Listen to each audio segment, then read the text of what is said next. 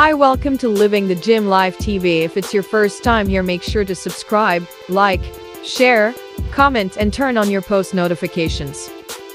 Today we look at the female bodybuilding industry as a whole.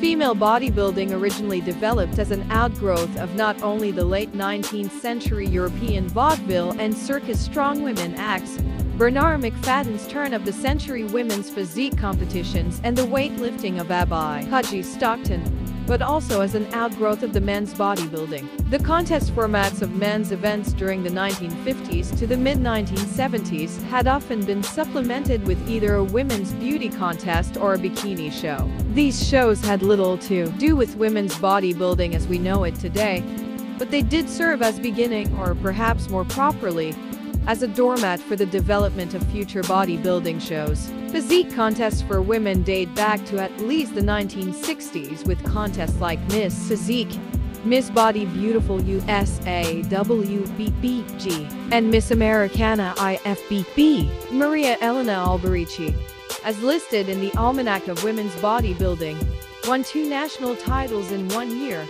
Miss Body Beautiful USA in 1972, promoted by Dan Lowry, and Miss Americana in 1972, promoted by Joe Weider. Mr. Olympia Arnold Schwarzenegger was a judge at the Brooklyn Academy of Music in New York when Maria Elena Alberici aka Maria Lauren won Miss Americana. It was not until the late 1970s, after the advent of the feminist movement and female powerlifting events, that women were seen as capable of competing in their own bodybuilding competitions. Prior to 1977, bodybuilding had been considered strictly a male-oriented sport.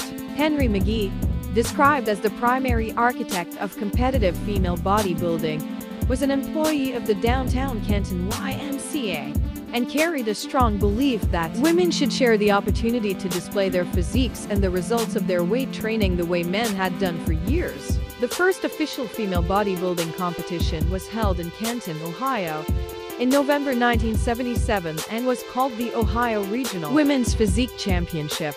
It was judged strictly as a bodybuilding contest and was the first event of its kind for women. Gina La Spina, the champion, is considered the first recognized winner of a women's bodybuilding contest. The event organizer, McGee, told the competitors that they would be judged like the men, with emphasis on muscular development, symmetry, and physique presentation. In 1978, McGee organized the first National Women's Physique Championship, along with the short-lived United States Women's Physique Association USPA, which he formed to help organize women interested in competing in bodybuilding. The USPA became defunct in 1980. On August 18, 1979, promoter George Snyder organized a female bodybuilding contest known as the Best in the World contest, which was the first IFBB-sanctioned event for women that awarded prize money to the top finishers, with the winner receiving $2,500. It was considered the forerunner for the Miss Olympia competition. Although sanctioned as a bodybuilding contest, women were required to appear on stage in high heels. Doris Barillo founded the Superior Physique Association SPA in 1978, the first women's bodybuilding organization run for women and by women. She also began publishing the SPA News, a newsletter dedicated exclusively to female bodybuilding. SPA disseminated information to women about contests and proper training and dieting. On April 29, 1979, SPA held Florida's first official women's contest in which 13 women competed. The contest was held in Brandon, Florida and promoted by Megas Gym and Doris Barillo. The winner of the show was Laura Combs. Also in 1979, the IFBB formed the IFBB Women's Committee. Christine Zane was appointed the first chairperson to serve as head of the newly formed committee. One of the significant differences between the SPA and the IFBB was that while the IFBB was organized and run by men, the SPA was run by women and for women.